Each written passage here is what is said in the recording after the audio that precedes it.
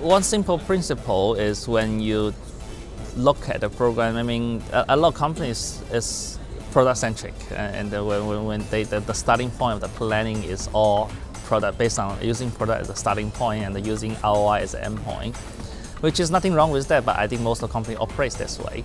But the customer-centric company is really, the planning start with the customer, what does customer want, and what we can offer to customers, and using that as the main thread of the conversation in the day-to-day business.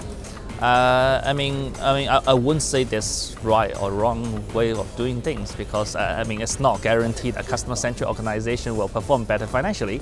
There's no guarantee, but it's just different approach and a different philosophy to approach a business.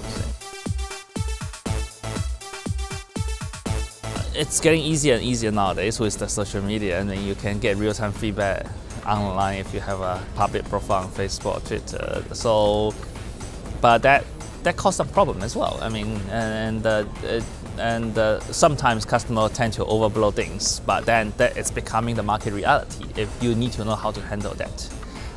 But more importantly, you need to have a very structured way to collect customer feedback as well, because I will say what's available on the social media, a lot of times there will be a lot of negative stuff, but doesn't mean you're doing the business so badly.